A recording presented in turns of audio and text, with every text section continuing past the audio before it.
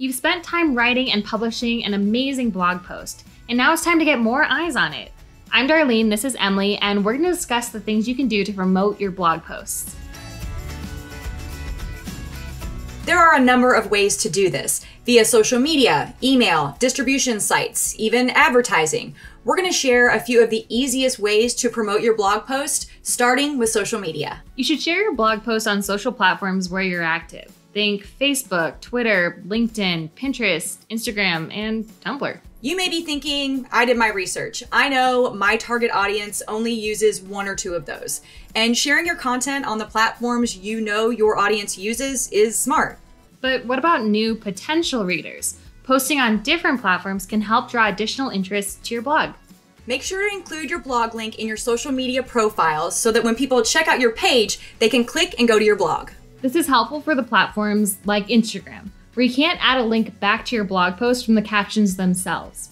Instead, you can mention in the post that they can find a link to your blog on your profile. For the platforms where you can add a link to your blog post, use a clever caption that doesn't repeat the headline, but entices the reader to click through.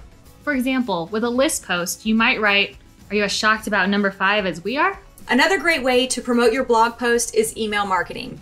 Email is a powerful blog promotion tool that can be used to get your content in front of readers. A blog newsletter can help you build your list of readers, and you can include a call to action or CTA in your blog so it's easy to sign up. This is a great way to convert readers into subscribers and eventually into paying customers. Adding the CTA on your blog is super easy. If you're using WordPress, you can add the Follow My Blog widget on the sidebar of your posts. And if you're using Website Builder, you can turn this feature on where you manage your blog. Once a reader has subscribed to your blog, they'll be notified automatically when you add a new blog post. Your big takeaway here should be to figure out the best way to share your blog post. You want people to see your great content. I'm Darlene, this is Emily. Now go share your blog posts.